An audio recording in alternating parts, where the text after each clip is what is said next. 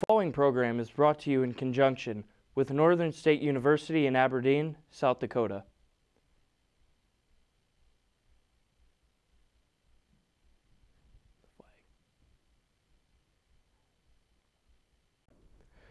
Good evening. I'm Brady Nicholas with your Boys State Evening News. The 74th Annual South Dakota American Legion Boys State began on Monday afternoon at the campus of Northern State University in Aberdeen, South Dakota. Representatives from around the state were assigned to dorms and were introduced to their cities in the respective city meeting rooms. Boys State Governor Andrew Flannery and Boys Nation delegates Austin Lynch and Andrew Silva informed Boys Staters about the week ahead and the opportunity for two representatives to attend Boys Nation later this summer. The opening ceremony took place that night as NSU Provost Dr. Alan Lefebvre addressed Boys Staters and congratulated them on both their acceptance and decision to attend Boys State. In honor of Memorial Day, the ceremony concluded by paying respect to former Boys Staters who gave their lives while serving in the armed forces of the United States. Tuesday morning, Dean of Counselors Dan Heil gave two young men the opportunity to showcase their talents. Ananth Venkachalam from Dallas serenaded the boys with Chopin's Nocturne. Meanwhile, Matthew Bogue of San Antonio selected an upbeat rendition of Battle Hymn of the Republic. Former South Dakota Governor and current State Senator Mike Rounds spoke to Boys Staters during the Second General Assembly on Tuesday morning.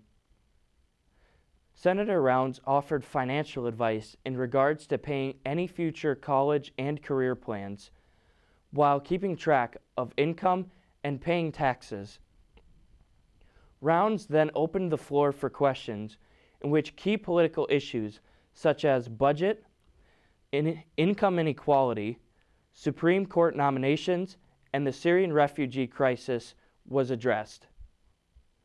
The media team pulled Senator Rounds aside for a brief interview.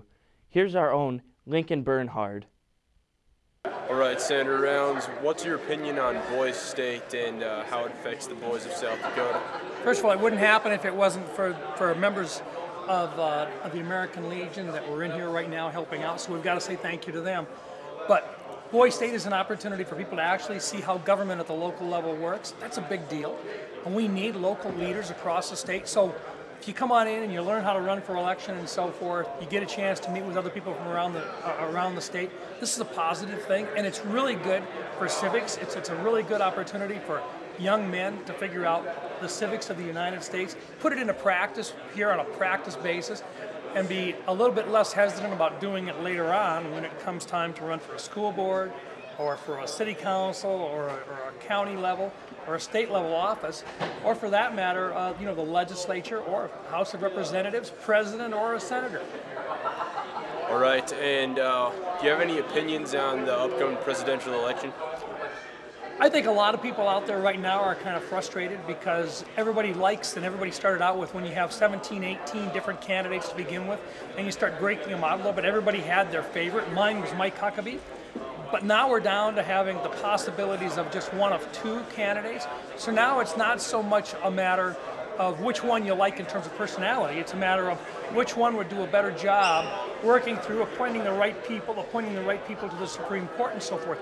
That's the reason why I'm going to support the Republican candidate for president, because I think right now the best shot we've got at actually fixing this debt we've got, actually slowing down this tax problem we've got with businesses leaving the United States.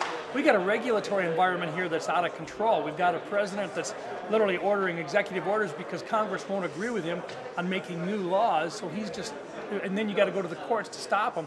So for me, I'm more interested in having a case of where people have a chance to say which laws they've got, which regulations they want, and I think the Republican nominee is going to do a better job of that than the Democrat nominee is. All right, thank you, sir. Thank you. Appreciate it. Thank you for tuning in to the Boys State Evening News. Be sure to like our Facebook page and follow our Twitter account at SDBoysState. This year's hashtag is hashtag SDBoysState2K16. For the media team, I'm Brady Nicholas. Stay classy, Boys State.